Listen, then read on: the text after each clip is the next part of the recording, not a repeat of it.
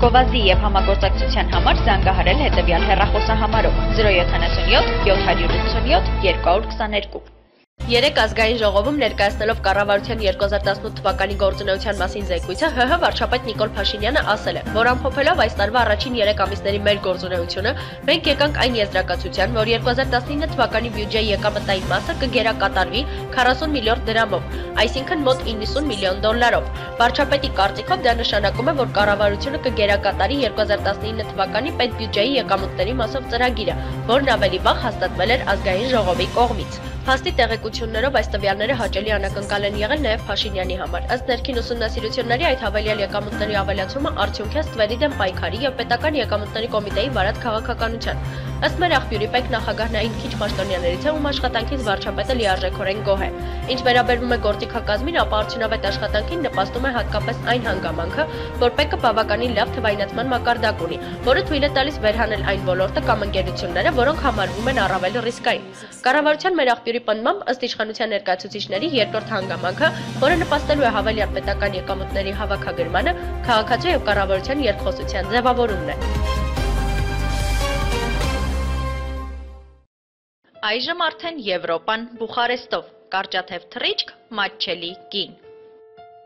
Փաստ թերթի տեղեկություններով բավական անորոշ ու լարված վիճակ է երկրապահ կամավորականների միությունում։ Բանն այն է, որ թեպետ ԵԿՄ նախագահը հարցը հանգուցալուծվել է, սակայն ներքին այլ անհանգստություններ կան։ Մասնավորապես ԵԿՄ շատ անդամներ դժգոհ են կառույցում իրականացվող դերաբաշխումներից։ Ավելին, խոսակցությունները շրջանառվում, որ քիչ չեն նաև ԵԿՄ-ին իրենց անդամակցությունը դադարեցնել ցանկացողները։ Ըստ նույն աղբյուրների հիմնական դժգոհություններից մեկն այն է, որ Սասուն Միքայելյանը ակտիվորեն կառույց է ներառում ՔՊԱ-ականների, ինչը մտահոգություն է առաջացնում, որ հիմա էլ նոր իշխանություններն են ուզում ԵԿՄ-ն ներքաշել քաղաքականության մեջ։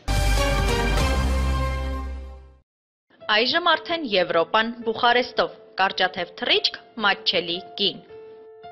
Հեղափոխությունից հետո գործող իշխանությունները հաճախ են բարձրաձայնում, որ Հայաստան ժամանող զբոսաշրջիկների թիվը աճել է։ Փաստը որոշեց պաշտոնական թվերի միջոցով ուսումնասիրել, թե որքանով են համապատասխանում այդ հայտարարությունները, համեմատելով 2017 և 18 թվականների տվյալները եռամսյակային կտրվածքով։ Հավելենք, որ այս տարվա առաջին եռամսյակի տվյալները դեռ պատրաստ չեն։ Վիճակագրական կոմիտեի տվյալներից պարզ է դառնում, որ 2017 թվականի ապրիլ-դեկտեմբեր ժամանակահատվածում Հայաստանը ժամանել 1.996.246, իսկ 2018 թվականի նույն ժամանակամիջոցում երկրում տեղի ունեցած հեղափոխությունից հետո 1.305.324 մարդ, այսինքն 109.078 զբոսաշրջիկով ավելի։ 2018 թվականին Հայաստան մեծ թվով զբոսաշրջիկներ են ժամանել հատկապես Ռուսաստանից, Իրանից, Վրաստանից, ԱՄՆ-ից և այլն։ Գովազդի և համագործակցության համար զանգահարել հետևյալ հեռախոսահամարով 077 787 222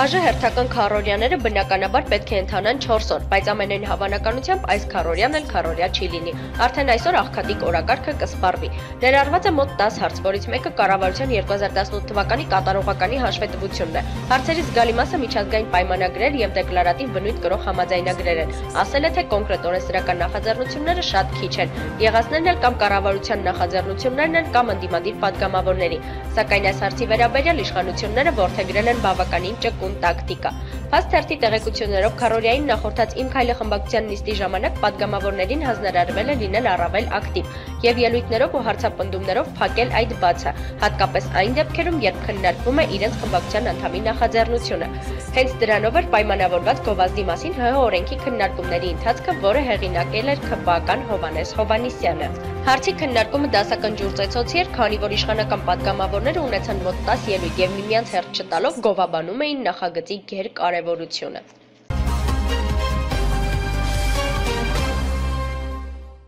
Այժմ արդեն Եվրոպան Բուխարեստով, կարճաթև թռիչք, մատչելի կին։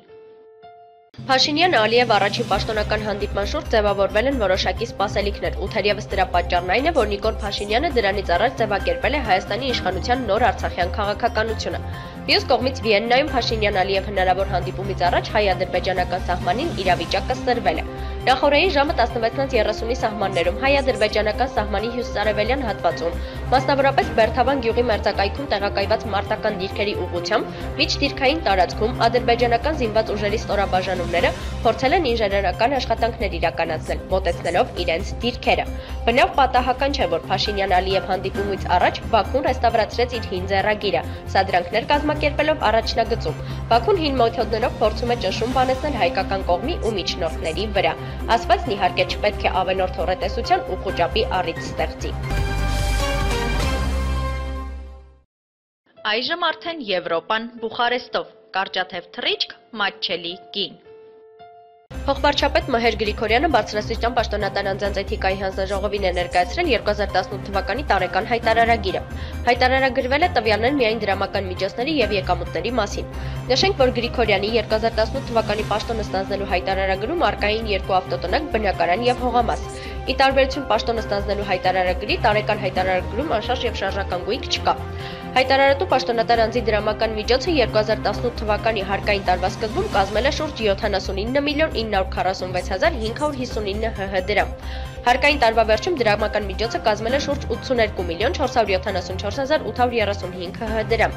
2018 թվականի հարկային տարում նրա եկամուտների հանրագումարը կազմել է շուրջ 96,398,513 ՀՀ դրամ։ Նշված եկամտից 73,247,528, 7,163,929, 1,410,785 ՀՀ դրամը և 12,576,160 ՀՀ դրամը գոյացել են աշխատավարձերից։ Նշված եկամտից շուրջ 2,111,000 ՀՀ դրամը շահաբաժին է։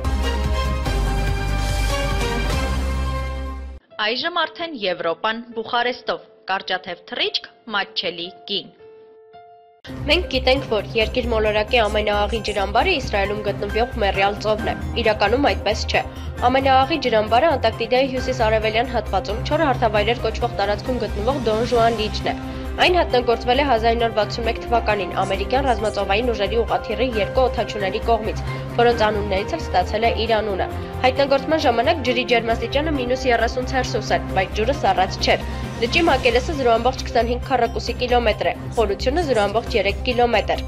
Ասենք, որ եթե համաշխարհային օվկիանոսում աղի պարունակությունը կազմում է 3,38%, Մեռյալ ծովում 34,7%, ապա Դոն Ժուանում այն 42,2% է։ Հավանաբար սա ամենահետաքրքիր լիճն է երկրագնդի վրա։ Հաշվի առնելով այն հանգամանքը, որ 4 հարթավայրերը ամենաչոր կլիմա ունեցող վայրն է, միայն զարմանալ կարելի է, որ այդտեղ լիճ կա։ Իրականում ջուրը լճում հավաքվել է ընդերքից քիչ-քիչ մակերևույթ դուրս գալով եւ գոլորշիացման հետևանքով աստիճանաբար աղիանալով։